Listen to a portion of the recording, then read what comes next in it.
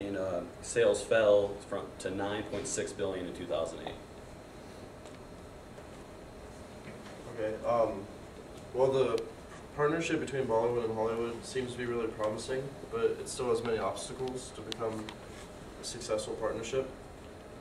Part of the reasons that it's not that successful yet is that many movies that are created in Bollywood are flopping in America because there's not successful marketing campaigns, because not many American distributors have picked them up. And also, in India, only 5% of their market share of movies is from American movies.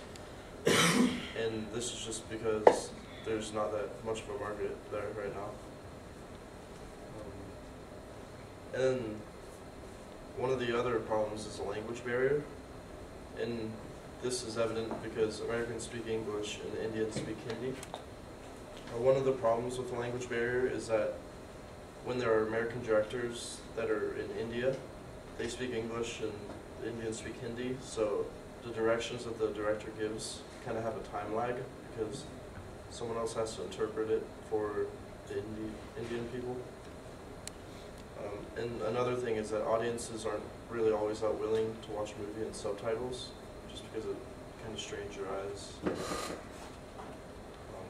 Another difference is that movies in the United States are much more aggressive with things such as violence or nudity. In India, they have cultural differences and traditional differences that more or less forbid nudity, so they're a lot more conservative in the United States. There are a few different things that are vital to a successful relationship between the two.